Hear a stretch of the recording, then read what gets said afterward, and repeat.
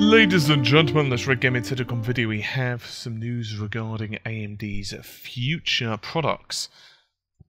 AMD have released their roadmap of future embedded products, and it's fairly interesting to say the least.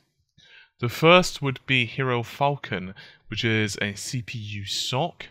It's reported to be the first 64-bit ARM-based platform from AMD, and it will be targeting embedded data center applications, communications infrastructures, as well as various industrial solutions. So what type of specifications can you be expecting? Well, it's going to be powered by up to 8 ARM Cortex A57 CPUs. They're expected to run at 2 GHz. In addition to this, they're going to provide very high memory bandwidth because they're going to be using 64-bit DDR3 or DDR4 channels that will of course include error corrective memory, so that obviously there's a greater degree of reliability. And it'll also come with a 10 GB Ethernet and PCIe Gen 3, so that'll make sure that you've got very high speed networking. And it's also going to be coming with ARM Trust Zone technology, as well as cryptographic security coprocessor.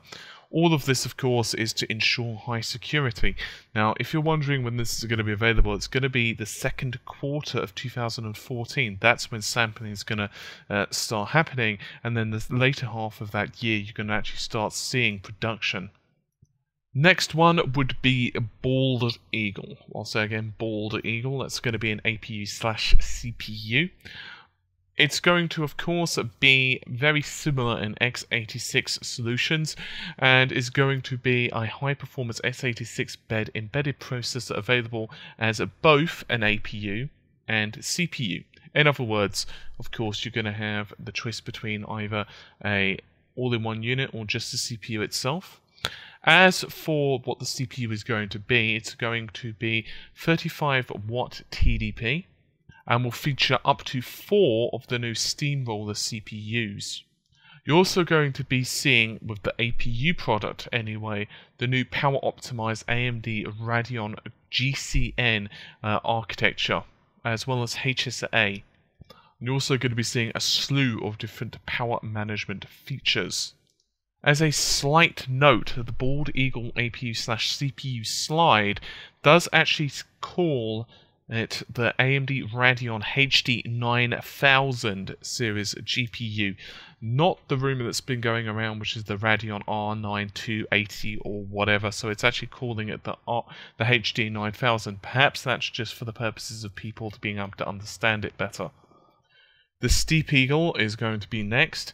That is going to be a low-power embedded device, and it will be an APU SoC platform. It's going to feature enhanced, that's their words, AMD Jaguar core, as well as an AMD graphics core next GPU architecture. Once again, just like the Bald Eagle, this is going to be appearing later on. Bald Eagle is going to be in the first half of 2014. Meanwhile, Steep Eagle is going to be increasing its both CPU and GPU clock speeds. More than that, it's going to be trying to lower the performance per watt, and so it's going to be aiming to get above 2 GHz. As we know, AMD Jaguar tops out at about 2 GHz right now. We're not exactly sure when it's going to be released. AMD are just stating it's going to be the first half of 2014.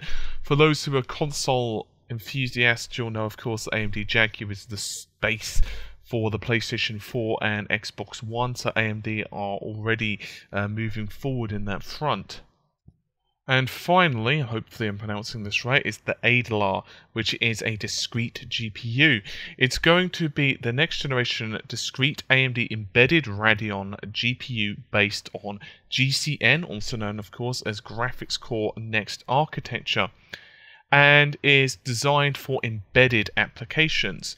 So this is going to be coming with a multi-chip module, and will also be embedded with 2 GB of graphics memory.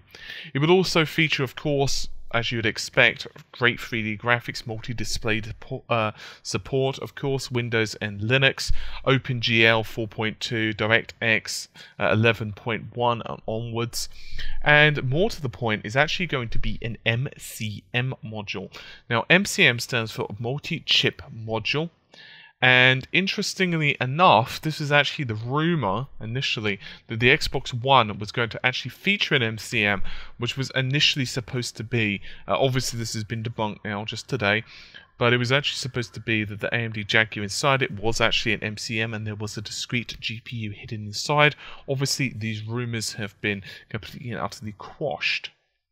So obviously there are a plethora of different uses for these things, such as, for example, set-top boxes are definitely going to be using them. It could also be used for smart TVs and much more besides.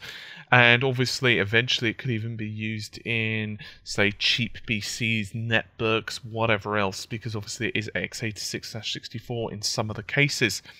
Anyway, I think that's just about it for this particular video. I'm going to get going. Hopefully you've enjoyed it. I will see you soon. Take care. Bye for now.